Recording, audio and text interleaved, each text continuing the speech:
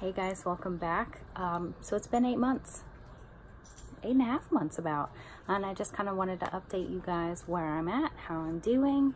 My dogs are in the room, so if you hear jingling, it's them. The windows are open. It's a beautiful day in Philadelphia, so I have my windows open and the birds are chirping. So I'm back to work, which is wild because, you know, 8 months ago when I was walking around the house in a walker and a cane, I didn't think that I would get to this point. And it's pretty awesome to kind of see how the body can heal after having such a, you know, relatively major surgery, especially compared to the other ones that I've had in my life.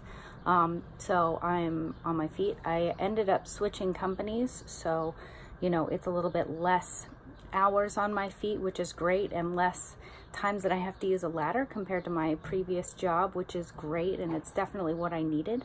So yeah, it's been about a week that I've been back at work, and I'm really happy to be back. I'm still struggling with some pain.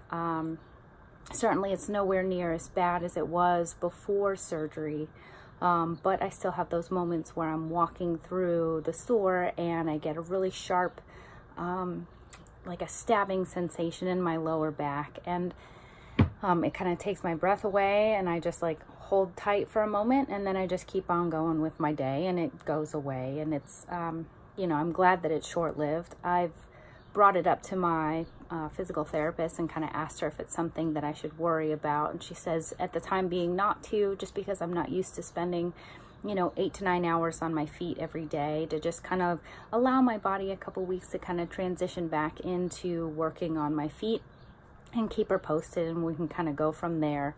Obviously I can still reach out to my doctor and my nurse case manager for help if I need it, but I'm gonna try to give it a couple weeks just to, you know, hopefully it'll all subside. My last visit with my doctor, I showed him that I was able to literally lean forward and touch the ground with the tips of my fingers, and let me tell you guys, the moment that I was able to do that again was really, it was incredible, because, you know, like I said, using a walker, could hardly move, and now I can touch the ground with my fingers. Now, I was able to do that before surgery, so I'm not saying if you have this surgery, you're going to be able to do it too. You know, this is just my pre and post results.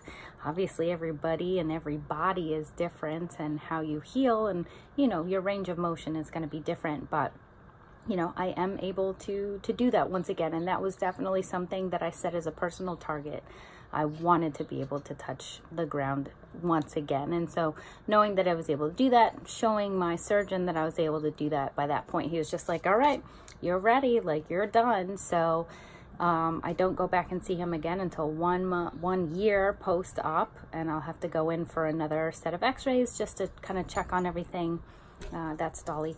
And then we'll probably be done, hopefully be done. But again, you know, I'm still having some issues, but it is what it is. It's a very intense, very, you know, tough surgery. And I guess I was kind of already expecting that there would be some, you know, some level of pain for a, you know, unknown amount of time. I'm okay with, you know, having this level of pain, which is relatively minuscule compared to what it used to be. So, you know, that's kind of where I'm at, and I'm really happy to be able to report that this is where I'm at. So if anybody has any questions, you know, you can always reach out to me, and reach out to me on Instagram. That's typically where I'll be most responsive. But I hope you guys have an awesome day wherever you are, and I'll talk to you guys soon. Bye.